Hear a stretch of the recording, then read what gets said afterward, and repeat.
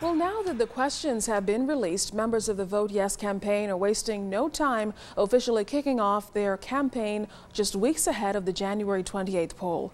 That's right, and it's already picked up great momentum with thousands taking to the streets to spread their message. Our Andrew Knowles joins us to tell us what's happening right now. Andrew? Well, the campaign trail is heating up again. There are no party colors, but just as a vigorous battle over a contentious national issue. Organizers and supporters of the upcoming gambling referendum are in an all-out fight to have a yes vote on gaming pushed through. Volunteers of Vote Yes Bahamas took to the streets today, boldly flashing their message on T-shirts and other paraphernalia.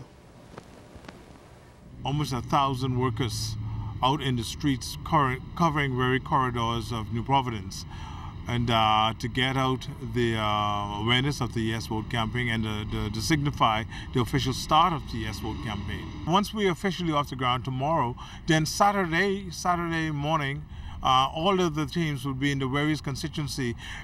You might be aware that New Providence has 24 constituencies and a population of over 100,000 registered voters. And our team going to the streets starting today, tomorrow, Saturday, door-to-door knocking. The purpose is that we got to get the vote out. Ron Roll is the ground campaign coordinator, and he's working along with campaign spokesperson Teresa Moxie Ingram.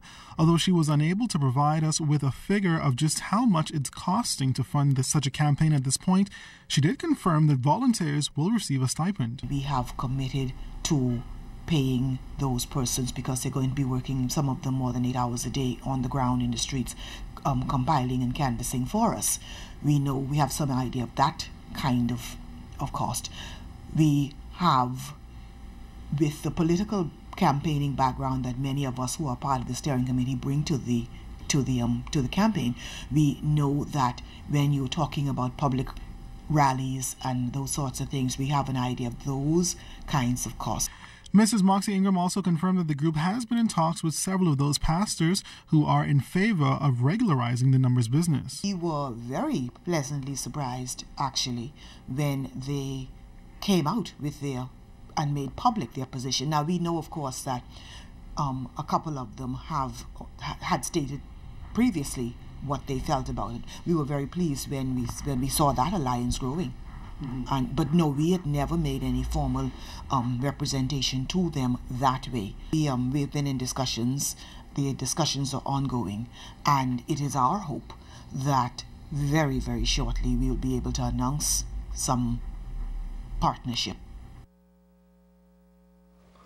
Now, the first Vote Yes event will be held tomorrow evening. It's a public concert and rally featuring a number of Bahamian entertainers, DJs, and speakers who will get the message out. The rally will be held at R. M. Bailey Park beginning at 6 p.m.